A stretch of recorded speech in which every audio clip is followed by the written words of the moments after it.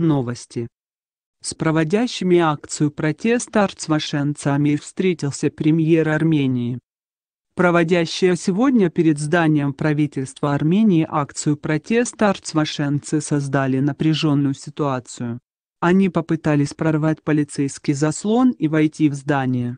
После этого к протестующим спустился премьер-министр Армении Никол Пашинян. Сегодня у большинства арцвашенцев имеются жилищные проблемы. Проводящие акцию протеста арцвашенцы требовали встречи с премьером для представления ему волнующего их вопроса.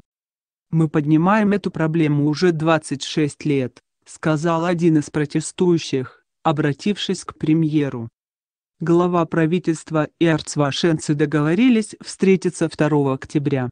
«Предлагаю сформировать группу из 5 человек и встретиться со мной», — сказал Пашинян.